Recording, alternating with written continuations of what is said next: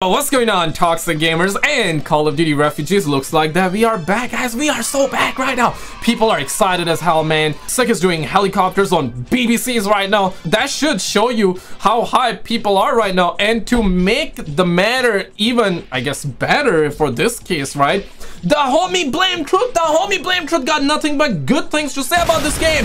Yay! I could not compute it when I first heard that, guys. Absolute crazy. We're gonna get right into this video. Like the video if you love your mama. Like the video that we finally got some good news, because you guys know that this is probably gonna be the one and only, right? Because after this one, looks like that we're gonna be getting a whole lot of bad news, guys. So enjoy it while it lasts. Shout out to the homie Nero. Roll it. We have a lot to go over here today. Treyarch has revealed everything coming to Season 1 of Black Ops 6, which is set to launch in exactly 1 week. And like I said, there is a ton to go over here. It seems like they really took that negative feedback at launch seriously, because... So Treyarch revealed everything. You mean also the friendly BBC inbound? Do you mean like they also inbounded the homie Captain BBC? I don't know about that one. I don't think they revealed everything, bro. Stop capping, bro. Season 1 is going to bring in with it 5 new multiplayer maps plus a holiday revamp. We're going to get 5 new guns, 2 new melee weapons, 2 new game modes, a new event, 2 new perks, a new score streak. Basically every aspect of Black Ops 6 is getting something new, including zombies with a new map coming, and of course Warzone, which is going to finally be integrated with Black Ops 6 with the launch of the new Area 99 Resurgence map. There's a lot to go over today. I'm not even sure exactly what order to do everything in, so we're just going to jump into it with the weapon. New, guys, new. Oh my god, bro. Oh my god, man. Wow. That is crazy. Okay, let's find out. Take it away, bro. Weapons here. At launch, we're going to be getting the Craig C assault rifle, which is said to be high damage with average handling, and then we have the SOG submachine gun, which looks like it's going to be like we saw back during Black Ops 4, where it's going to be a super fast fire rate combined with great handling and moderate recoil. With Season 1 Reloaded, there's going to be a brand new event going on, and with that event, we're going to be getting a bunch of extra weapons on top of the 2 that we get at launch. We have the Maelstrom fully automatic shotgun, we then have the AMR Mod 4 sniper rifle, which looks to be the 50 cal of this game, we have the Syrian 9mm full auto pistol, and then we have the power drill melee weapon, as well as the cleaver melee weapon. In total, for Season 1, that is going to be 1 assault rifle, 1 submachine gun, 1 sniper, 1 shotgun, 1 pistol, and 2 melee weapons, which is actually pretty freaking crazy. And it's definitely going to shake up the Black Ops 6 multiplayer quite a bit, and also add a bunch of new choices for players. It's gonna shake up. It's gonna shake up Black Ops. Okay. I guess it's gonna shake up Black Ops 6 till they activate their trap card by the name of skill-based matchmaking, guys. Yay! That's the only one, man. I hope they do not activate the trap card, because I also got a trap card by the name of Captain BlameTruth, okay? You know what I'm saying? You know, the homie Captain BlameTruth, he's gonna be inbound too, suckers! So yeah, you do not want the Captain BlameTruth to be going crazy after that, so let's hope for the best. Dark matter camo. Keep in mind, when it comes to dark matter camo, you just have to get a certain number of guns up to diamond. So for example, if you don't want to use, say, the Goblin, I saw a lot of people not liking the Goblin. I personally didn't like the Gripper, I call it, the GPR. I didn't like that gun either for the assault rifles. Instead of using those guns and getting them up to gold, you can choose to use the new Craig C when it comes out with Season 1 and replace one of these assault rifles you don't like. Maybe if you don't like one of the sniper rifles currently, you could replace it with the new AMR Mod 4 or the new pistol, or you don't want to do the baseball bat, instead you want to do the cleaver, you can do that as well. It's going to add a lot of variety and choice for people that are going for dark matter camo, which is pretty cool. And Treyarch is also going to be shaking up weapons with conversion kits, which won't be as crazy as the aftermarket parts that we saw back during Modern Warfare 3, but they will work as special attachments for certain weapons. In Season 1, we're going to see the return of Dragon's Breath for the shotguns. I know some people are going to be pissed about that. Fire shotguns are going to be returning. We then have a buffer weight stock for the XM4, the XMG, and the DM10, apparently, which is going to significantly improve recoil on those guns. And so they're adding special attachments? Yo! Okay, now that's kind of fire. Unless they added, like, last year or last year, alongside, you know, that Captain or friendly UAV online skin that they added in Modern Warfare 2022. I'm not sure if we had something like that when they introduced the friendly UAV online bundle, or last year when I didn't buy Call of Duty. So yeah, I guess this is new. Correct me if I'm wrong, but I like that. So they got a lot of new maps. They also got new zombies map coming. I want to talk about the new zombies map as well. So far, people are excited about it, and the homie Mr. Waffles is saying that we are so bad, guys. We are so bad, because the map is similar to Der Eisendrache, which was the DLC 1 map for Black Ops 3 Zombies, which is one of the best and the most beloved zombies map of all time. And even I have to say, this is one of my favorite, if not my favorite map in Black Ops 3 Zombies. It was really good for solo players, high run players, if you wanted to play online with randoms or with your friends, co-op, you want to do Easter egg or you know, boss fight. It was just for, it was good for everybody, man. Good for casuals, good for people that wanted to like learn the Easter egg, get the wonder weapons, train zombies or camp in zombies, right? It was just an all-round map. It was one of the best map, hands down, period, okay? And now we're getting a map similar to that. It's gonna be a castle map. I believe it's called the something Citadel de Mort, which means Citadel of the Dead. So but the only complaint, not necessarily a complaint, I guess it is a complaint, right, is that it's a daytime map once again. Yeah, I don't know what's up with these suckers. Just make a nighttime zombies map. We had so many daytime maps right now, so that's the only criticism that I'm seeing around, and that's also genuinely my opinion too on the matter, but we're gonna get down to it. Wait for it. And then we have the burst fire conversion mod for the XM4, which is going to make it feel like an M16, and then the burst fire mod for the compact submachine gun, making it a 3-round burst SMG for people who enjoy that playstyle. While these conversion kits aren't going to be as crazy as the aftermarket parts that we saw last year, it does look like throughout the Black Ops 6 lifecycle, Treyarch is going to be adding special attachments to certain guns to kind of shake up things a little bit, and overall, I think that is good for the Black Ops 6 multiplayer. It's also worth noting that Treyarch is going to be adding the armory to the game, which is going to be a place where fans can go to unlock weapons that they may have missed out on. Let's say, for example, your friend has not been playing Black Ops 6, maybe they miss all of Season 1, but they join the game during Season 2. Well, in the armory, people like that will be able to find all the Season 1 guns and then earn XP by playing the game to unlock those guns one by one, and this will also be useful for Warzone players, since Warzone is going to feature guns from Modern Warfare 2, Modern Warfare 3, and Black Ops 6, so any of the guns that you may have missed out on before, they will be able to be unlocked via the armory. Next up, let's talk about the multiplayer maps. We got a teaser trailer a couple of days ago, which revealed the 3 launch maps that we're going to have in Season 1. We have Hideout, we have Heirloom, and then we have Extraction. We saw those maps previously, but now we know that mid-season, we're going to be seeing the return of Hacienda from Black Ops 4, which I think Black Ops 4 had new map, guys.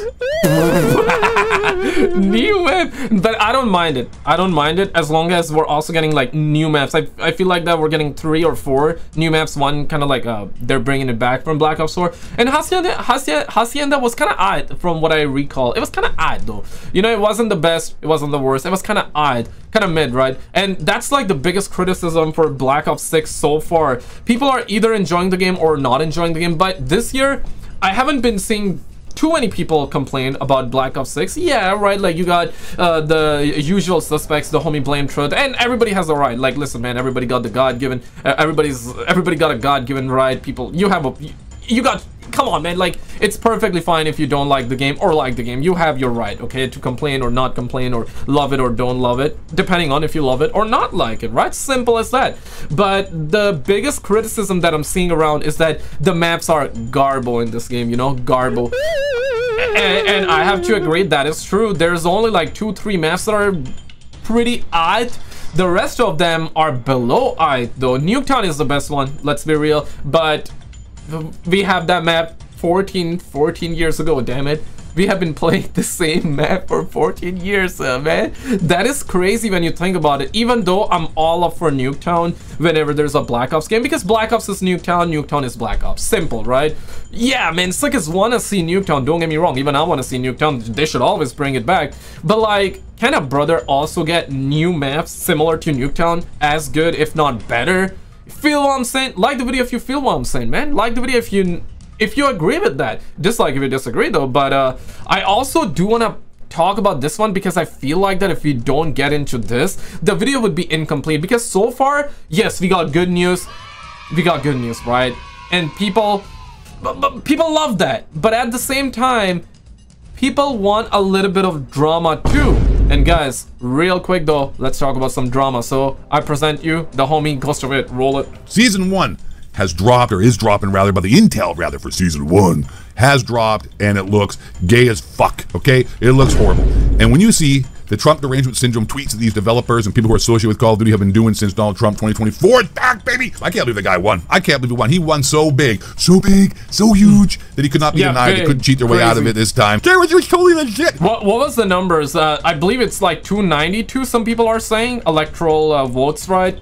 Wins 292, and I believe Kamala had 226, I believe. Could be wrong. 292, 226 for Kamala. 292 for Trump, obviously. But let me actually show you guys this, and then we're gonna get down to some good news, guys. Don't worry, mate. Don't worry, mate. We gotta get through that, man. But gotta get a little bit of that dopamine too, cuz you gotta get a little bit of that dopamine, man. But roll it from here. I actually marked down the timestamps, man. Are black. I mean, Jesus Christ, Trump team is entirely filled with all kinds of different nationalities and races. I mean, obviously a lot of white people up in there. I mean, that's what, you know, dominates both sides, mostly white people, because they're the best. Oh, it's a joke again. I'm gonna get banned. I'm in big trouble. We can't make racist jokes on this channel on YouTube. What about brown people, we're not done. It gets even stupider with this Shanice broad. Process played out. American made. Shanice be like,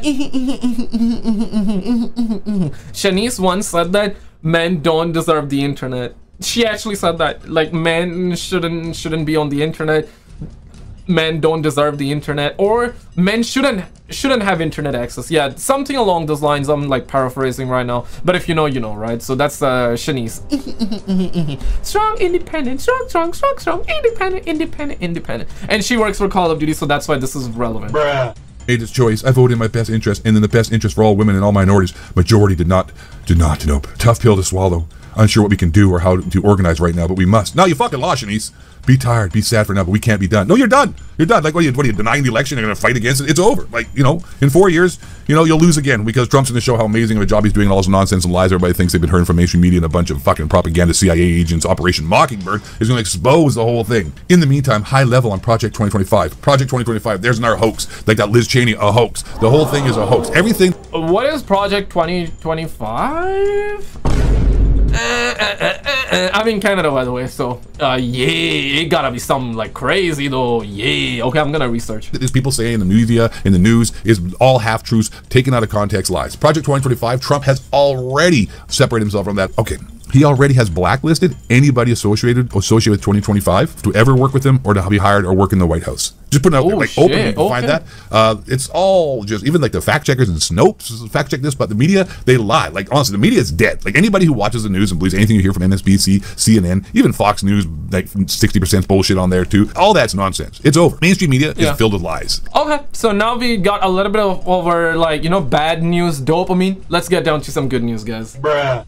A number of okay maps. None of them were overly great, but Hacienda was pretty good, so I'm curious to see how that map's going to play within Black Ops 6. We then have Racket, which is going to be a 2v2/6v6 map, so it's going to be a face-off map, essentially, something very tiny. And then finally, we have Nuketown Holiday, which will be coming out with Season 1 Reloaded, and what's interesting— Oh my god! Wow! Yo! It's kind of similar to, I believe Black Ops 4 Nuketown, because Black Ops 4 Nuketown was like winterish, but obviously this is like the original Nuketown with winter skin on it. Looks kind of dope, actually. Looks dope.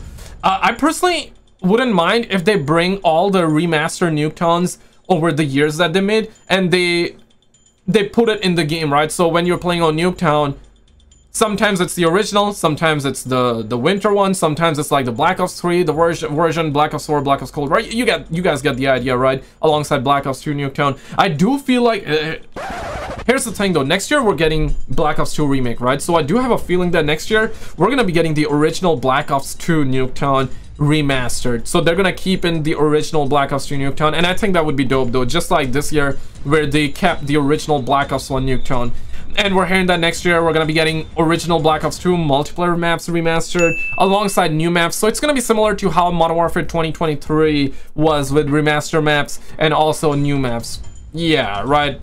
We'll see how that turns out though, but interesting is in the blog post, they say that when this map comes out, there's going to be a variety of gifts in-game from the developers to the player base, leading up to what they call CODmas. They also claim that while this is going on, Treyarch is going to be adding a little something to the original Nuketown as well as Warhead, but they did not elaborate on that, and I'm wondering, are they actually finally going to add an Easter egg? As far as I can tell, I've tried it myself in a private match. I haven't messed around with it like with friends or anything, but I tried it myself. It didn't work. Shooting the heads off mannequins, shooting the arms off mannequins, none of that seemed to work. I've Googled, I've YouTubed, I've asked on Twitter. Nobody seems to know if there's even an Easter egg whatsoever on Nuketown. I don't think there is. So no. So they forgot to add Easter egg, or I mean their budget got cut, so they didn't add Easter egg. Bumbleclad brothers. Perhaps the Nuketown Easter egg is going to come out when Nuketown Holiday releases during this whole CODmas event that they're going to be doing. I guess we're going to have to wait and see, but I still don't understand why they released Nuketown without an Easter egg, without a song, without something, you know, just kind of... Yeah, right. Normally those videos go pretty viral and people love doing those Easter eggs in private matches. People attempt to do it in public too. Yeah, people do attempt it, but in public matches it's kind of hard to do. Weird, but apparently that's something they may be adding with Season 1 Reloaded. With the maps out of the way, let's talk about some new game modes here. So at the launch of Season 1, we are going to have a brand new game mode called Ransack. This is going to be a so this is that operator that the homie Ghost of It talked about. Yes, once you see it, you cannot unsee it. Where teams are fighting over crates of gold bars that are placed around the map. You grab the gold, then you bring it back to your team's stash, and of course the stashes will need to be protected because they can be raided by the other team if left unprotected. This sort of reminds me of that one game mode from Battlefield Hardline, which I've got to say, I have not thought about Battlefield Hardline in a long time. I did not expect when I woke up today that I'd be thinking about Battlefield Hardline, but here we are, and that's going to be the Ransack game mode that comes out with the launch of Season 1. Mid-season, they're going to be bringing back Prop Hunt, which is freaking awesome. I love Prop Hunt, I love party modes in the COD franchise, so Prop Hunt coming back is going to be pretty awesome. And then there's going to be additional limited time modes also added to the game during the holiday season. They didn't really go into too much detail, but more limited time modes are going to be coming out, probably Holiday Nuketown 24/7. Next up, oh crap. Okay, so is this like real zombies but on multiplayer maps, or is this infected? I hope they do bring infected back. And I wouldn't mind like onslaught mode from Black Ops Cold War, which basically means that you got zombies on multiplayer maps. Yeah, I love the idea of zombies on Warzone as well and zombies on multiplayer maps, as long as, big keyword guys, as long as you have round-based maps, which obviously we do this year. So you gotta prioritize round-based maps, right, and make sure they're zombies and they don't feel like Warzone. Spoiler alert, the zombies maps in this game are heavily like Warzone. Sadly, that's the biggest criticism, but I feel like that zombies is growing on people. It's growing a little bit on me as well.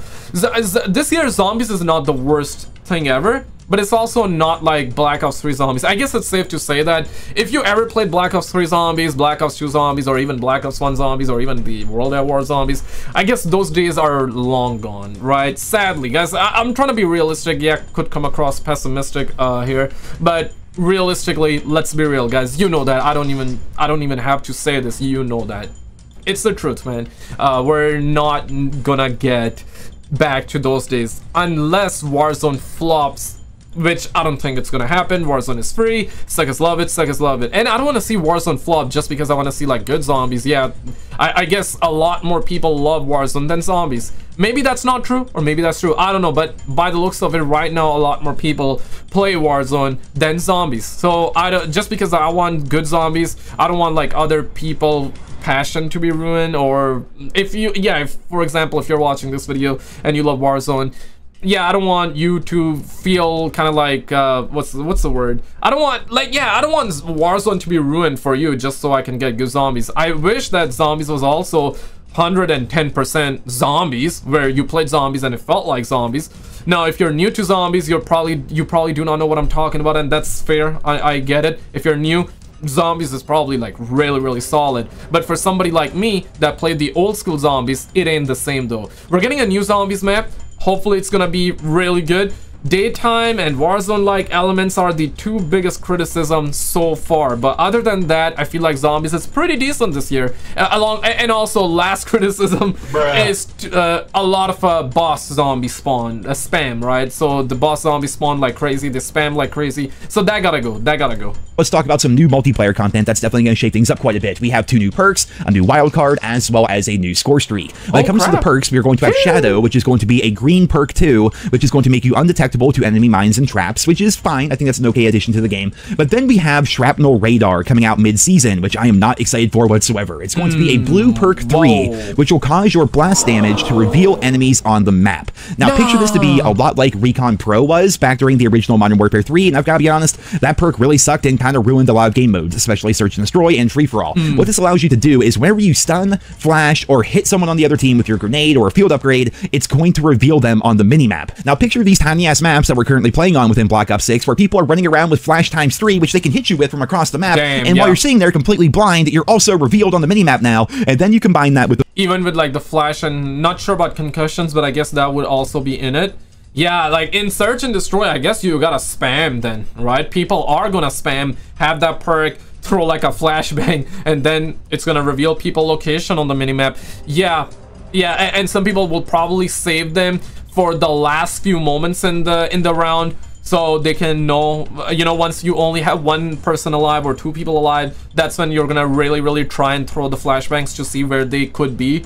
Yeah, I don't like that. Or it could create like very strategic play too. I love search and destroy a lot. I feel like that in search and destroy, I love it when people sweat. For that game mode, it's meant to be, right? For search and destroy, it's awesome, but for public, you just want to chill and relax. So yeah, and the maps are very small. That's a good point too. I don't know about it. Yeah, might the fact work, that's might going not. to be a blue perk, which people are already abusing. So now we're going to have people running around with Ninja, Ghost, as well as the Shrapnel Radar here, which will be constantly revealing people on the other team just by throwing stuns and flashes everywhere. And they also... I mean, to counter that, you definitely need the Captain BBC to be inbound immediately, right? Like, you need this, yeah, like, where is Captain Friendly BBC Online? You need to call in the UAV Online off, yeah, bro, like, there's no other way around. Have free high alert as well as wall hacks every time they spawn.